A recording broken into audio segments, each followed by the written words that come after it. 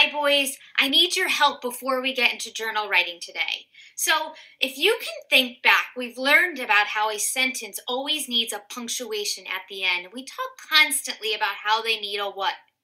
A period, exactly. But what happens when we are asking a question? We don't put a period at the end of our sentence. What do we put? A question mark. Those are called interrogative sentences. That's a really big word. Can you guys say interrogative with me? I'm going to say it first, and then when I go like this, I want you guys to echo back with me. Interrogative. Interrogative. That's just a fancy word for saying that you're asking a question, that the sentence needs a question mark at the end. Now, I know a few weeks back we talked about declarative sentences. Those are those that just need that period at the end. Sometimes I get a little bit confused with whether a sentence needs a period or a question mark. And that's what I need your help with today. So behind me, I have a list of sentences. And if you notice, they are all missing my punctuation at the end. Some of them need a question mark, and some of them need a period. But my brain is kind of fuzzy this morning, and I really need your help figuring out what I need to put at the end of each sentence. So I'm going to read the sentence to you, and can you do me a favor? Can you shout back at me either period or question mark so I know what I can put at the end of my sentence? Thank you.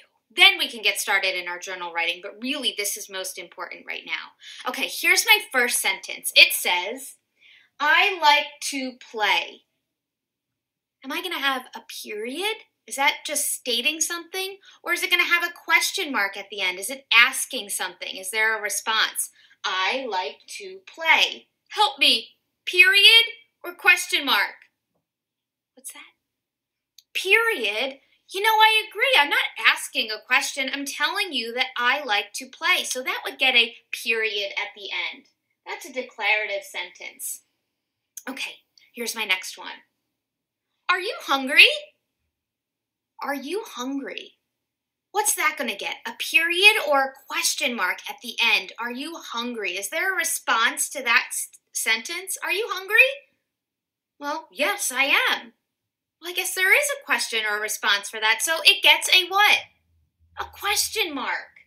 All right, exactly. Remember, a question mark looks like this, right? Strawberry down to chocolate dot. That's an interrogative sentence, right? It's asking a question. All right, thank you. Here's my next one.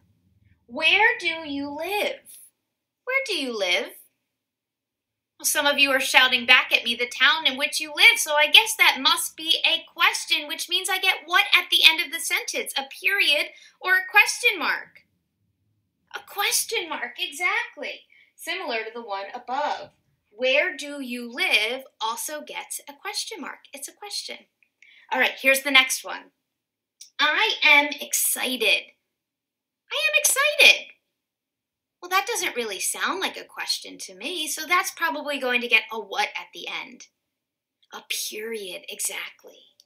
Does anybody remember the punctuation that goes at the end where we really want to sound excited? Because if I'm saying the sentence, I am excited, kind of sounds like it wants me to add some what to my voice, some exclamation, which means I can add a what at the end, an exclamation mark, exactly. That looks like this, but not a question. All right, two more. Thank you so much for helping me. Here comes the next one. School is fun. Would that get a period at the end or a question mark? School is fun. Right, it's not really a question, so I agree. It would get a period at the end. Okay, here's my final one. Do you like to play? Some of you are shouting back at me, yes, right? Of course you like to play. That's a question. Do you like to play? And then if it's a question, what am I going to put at the end of that sentence? Exactly, a question mark. All right, so what I'm going to do right now, thank you for helping me on deciding whether a sentence gets a question mark or a period at the end. I'm going to jump into my yellow journal, and I'm going to ask you guys to join me along, because I'm going to tell you exactly what we're doing in our yellow journals today before you guys are on your own, but I'll give you a hint. It has to do with this right here. Okay, so come join me in our yellow journal, and then you guys will be on your own.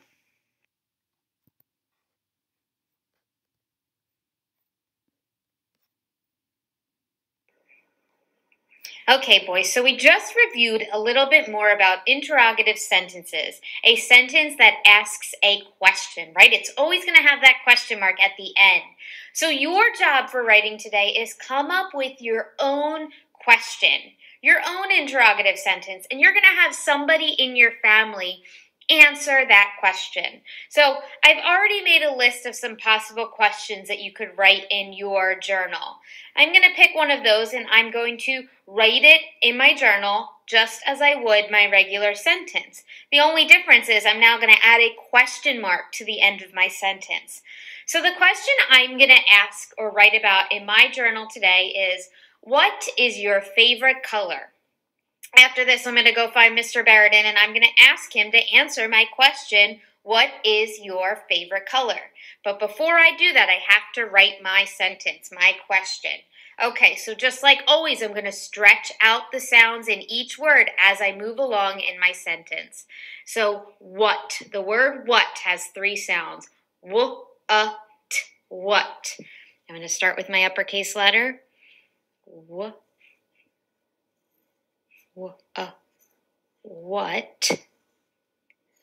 is, there's my finger space, what is your,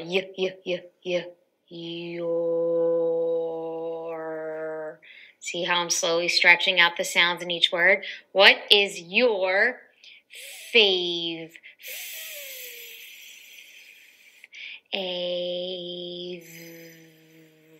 So that's one word, favorite. Favorite,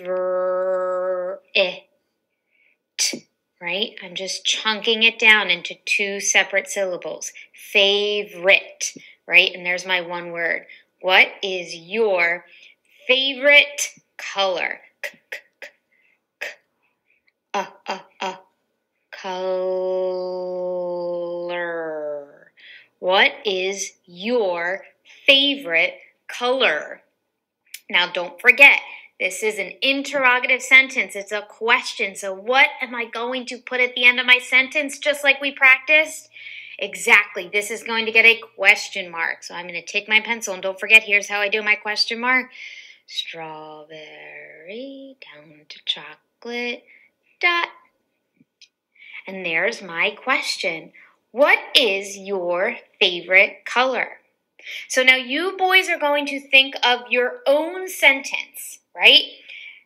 Make sure it's a question, add that question mark at the end, and have somebody in your house answer your question.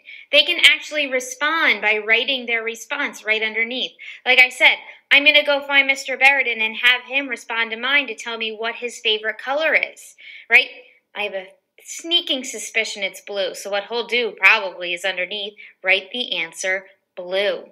So after you're done writing your question sentence, you can have anybody in your family, mom, dad, babysitter, answer the question by writing the answer right underneath. So they're going to have to do a little bit of homework too. You guys are coming up with the question, and anybody in your house is going to write and respond to your question. Now remember, you can come up with a lot of different questions. What is your favorite season? Do you like ice cream? What do you like to play outside? What is your favorite holiday? Think, generate. What do you want to know about this person? What do you want your question to be? All right, good luck, boys.